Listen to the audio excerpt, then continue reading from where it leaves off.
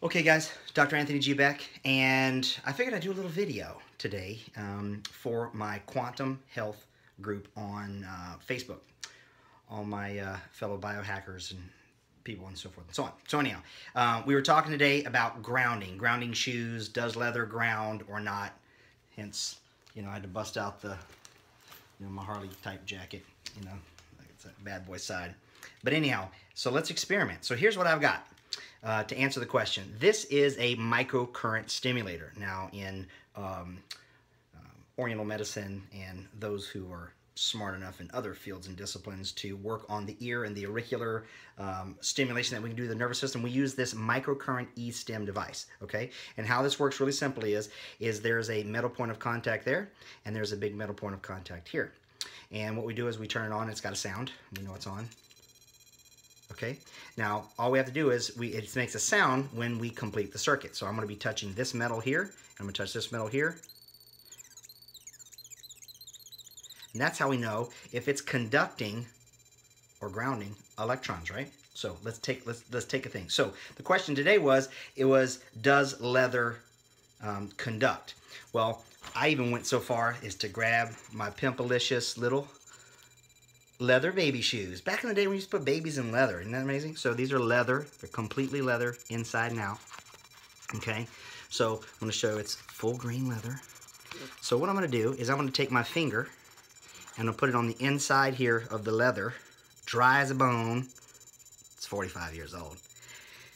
And then I'm going to make sure I'm touching the metal here. And then we're going to see. Now look, just to show you I'm doing it. Okay.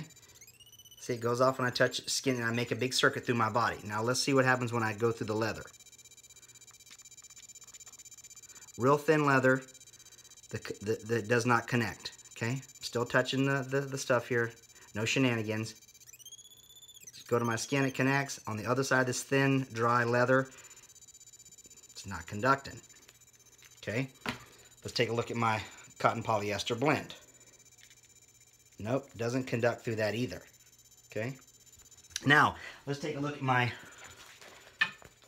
plastic rubber polymer grounding mat, which I have going to my grounding plug over there, and let's see if it connects. Okay, well, look at there. Okay, isn't that pretty cool? All right, now here's the other cool thing. So I'm going to bring the camera down here.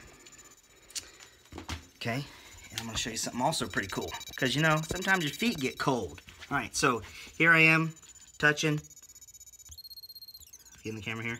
Grounding mat, it grounds. Now, what about through cotton socks? Well, look at there. Okay, so some natural materials actually do allow you to ground. So you don't have to be barefoot outside if you don't want. And they're not wet, and I'm not sweaty. I just put them on for this video, right? See? Goes through it, okay? So cotton can ground. Pretty cool. So back up here. Now, the thing about it is, when we talk about wool, wool can too if it's thin enough. If it's too thick. All right, so now we're going to take a look at the leather and see if that conducts. All right, so what I'm doing is if I touch this leather, which is nice and supple in condition because, yeah, I just said supple. Connected through. If I touch it,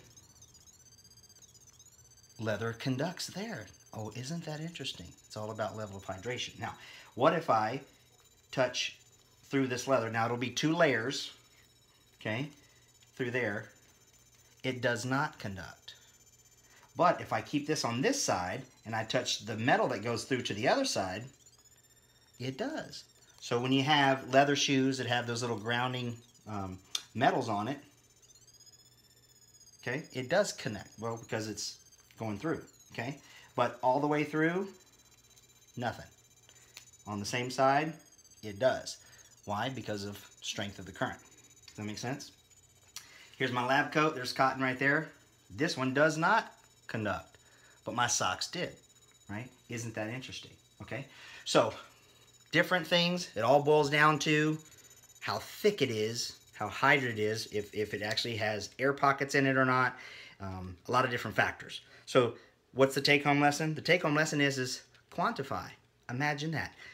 if you want to buy some shoes or some flats or some slips or some cowboy boots, these probably cost, I don't know, about 75 bucks, 100 bucks, something like that. This one is the Stem Plus Pro.